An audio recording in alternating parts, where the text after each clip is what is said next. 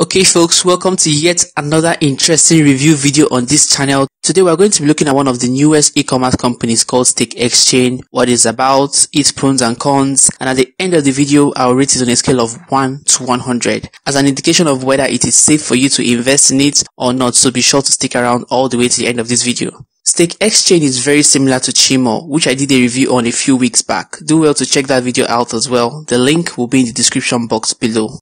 A lot of people have made cool cash from these businesses, but despite the evidence of payments from Chimo and StakeXchain affiliates, I feel there is more to be investigated about the companies. And as stated earlier, that is what we'll be covering in this video. If you are new here, on this channel we review businesses, websites and apps, we talk about how to make money online, and finally we throw in a few videos about investing and personal finance. So if that sounds good to you, then go ahead and smash that red subscribe button and the notification bell so that you can be informed whenever we put out new videos. In this review video, I shall be discussing the journey of StakeXchain so far, highlighting with an unbiased disposition the possible red flags, and at the end, I'll take a stand as I normally do on review videos on this channel. Before I continue with the video, do me a favor and smash that like button for the YouTube algorithm. It allows this video to get seen by way more people, and in turn it assists the channel grow way faster. So alright, with that said, for the very last time, let us get straight into the video. So this review video will be centered on the background, the CEO, the longevity and sustainability of the company's registration according to whois.com, the nature of the company, supports, review with ScamDoc and scamadvisor.com, their social media presence, company products, compensation plan, and finally I will give a conclusion.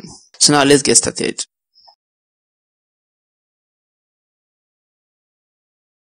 StakeXchain is an online and offline based e-commerce company with a new innovative business concept built around rewarding customers every time they shop from the platform. It is basically an online and offline based e-commerce company that uses MLM to promote itself. According to the website, StakeXchain is a Philippine-based company co-founded by Sean Coston, a Chinese-born British man who has been in the startup financing workspace with years of network and marketing experience. It is said to have its administrative office in the UK with Benson Krogan as the head of marketing. But here lies the problem. As I gathered from my investigation, the people behind StakeXchain International are not openly known. Both Sean Coston and Benson Kruger are missing in the online space. Why would a company with genuine intentions not be sincere with the brains behind its establishment? This is rather suspicious and is a huge red flag and simply cannot just be ignored in my opinion.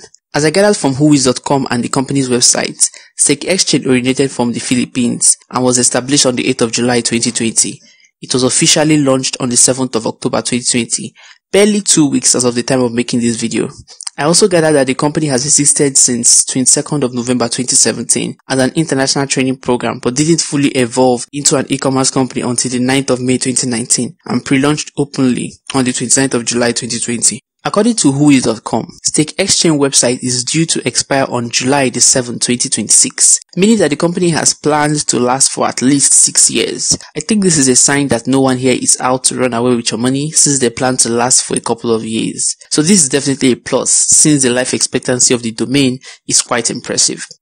As stated clearly on the website, the goal of the company is to solve customer loyalty problems through their new revolutionary business model.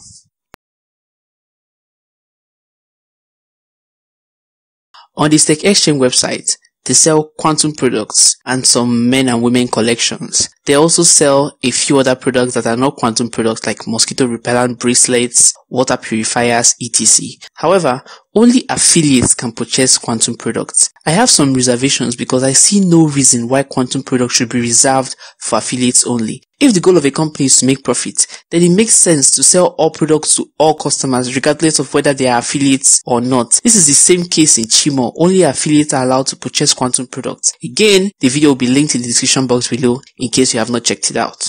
My conclusion on this is that I feel it is very suspicious that only affiliates have access to quantum products. But what do I know? Let me know your thoughts in the comment section below.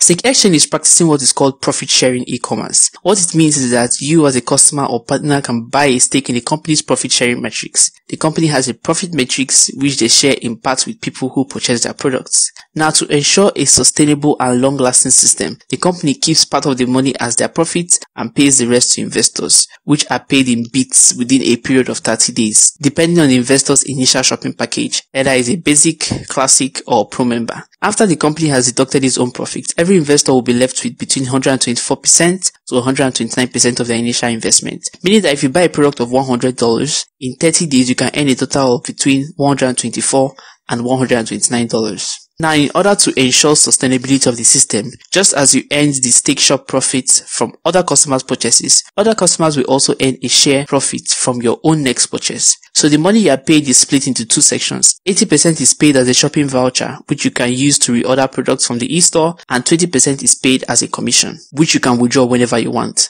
Long story cut short, simply put, you cannot withdraw your entire profits. You can only withdraw 20% of your profits, while the other 80% is used to reorder products. However, this isn't the only way to make money from the scheme. To earn the most amount of money from StakeXchain, you need to recruit downliners, and this is where things begin to add up quite nicely. It is possible for the system to stay afloat without much advertisement or recruitment of new investors, but for StakeXchain to really thrive, a constant inflow of investors is absolutely necessary. This is why there is a handsome reward for investors who recruit more investors. This is probably one of the reasons why people who will be trying to convince you to join StakeXchain might not tell you about the downsides of the company, because they are looking at the handsome profit they can get from getting you to sign up under them. But I can't hold this against StakeXchain, because this is the standard practice of most multi-level marketing companies, and in a way, there's absolutely nothing wrong with it. According to scamvoid.net, a site which provides detailed information about websites with the aim to identify recently created websites, fraudulent web shops, potentially unsafe websites, perform many security checks, including if the website is known to be a scam, if the domain is recent, created less than 6 months ago, if the website is using a valid HTTPS connection, etc.